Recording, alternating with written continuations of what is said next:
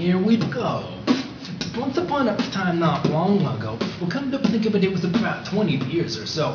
A little boy from Oregon, his name was Nate, who never heard of Cuddy Fresh Corn he kept making for him noises with his mouth and lips, cause he wanted to make the sounds that he thought were hip.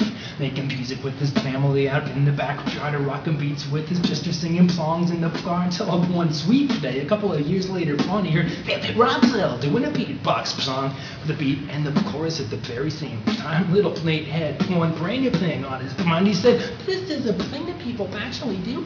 Well, up against that means I'm gonna beatbox too." Now it's 20 years later and I still can't stop rocking beats all the time as I run or I walk or I work or I think or wash my hands in the sink or on stage with MCs rapping faster than I can think. Sometimes I get to beatbox on TV, which is fun, and I get to beatbox when I'm an MC, which is funny for me because I'm not a hip-hop MC. I'm more of a necktie and podium version of Master of Ceremonies. But that's cool because those people always want to hear more. They've never heard of human beatbox before. Once the music starts flowing out of the mouth and lips, they start thinking, if this is possible, what else have I missed? And so I go from TV shows to live events and TED Talks, just trying to spread the good word of the human beatbox.